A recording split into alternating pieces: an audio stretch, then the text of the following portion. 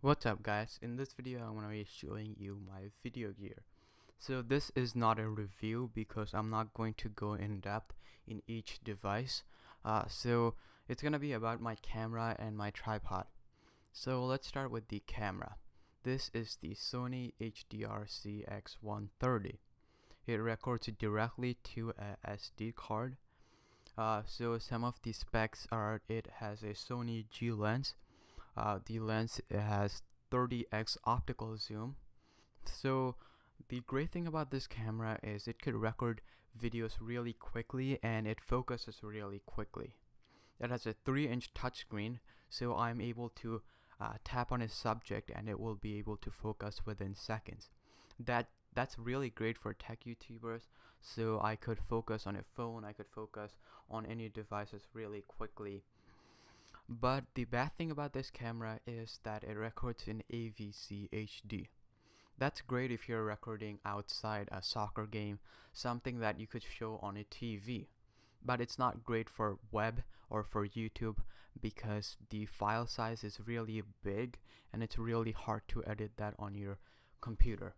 It requires a lot more hardware than MP4 or H.264.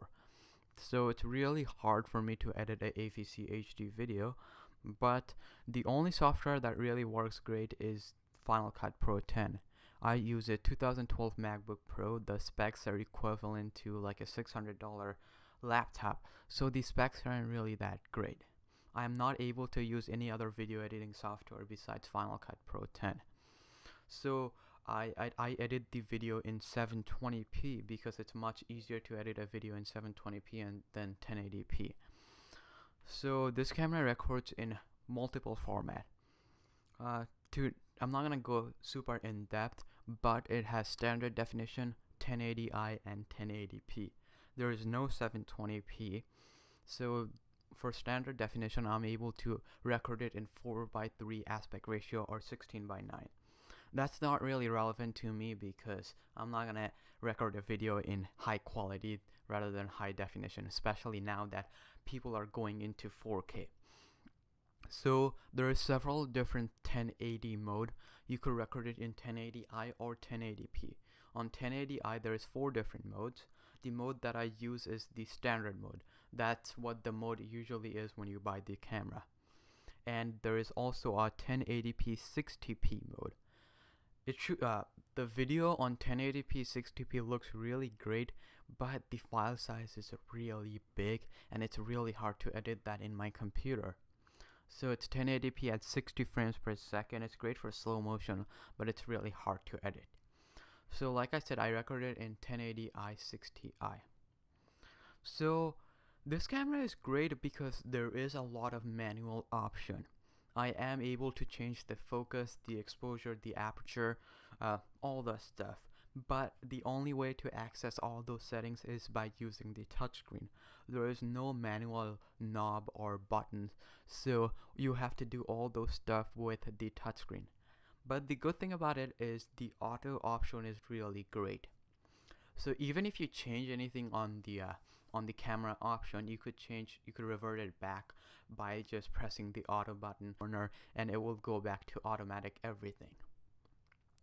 So it does have a tripod mount. Every camera has a tripod mount these days, and I'm able to use my tripod, use the quick release and put it quickly into my tripod and put it back really easily. So now let's move on to the tripod. I do not like my tripod. I believe this tripod costs about $40 from Best Buy. I haven't really looked much deeper into tripod before buying that one, so it's not really a good tripod. The footage that you see require a lot of work to make it really smooth. It helps because this camera has optical image stabilization, so even if the footage is kind of jerky, it automatically makes it a lot better.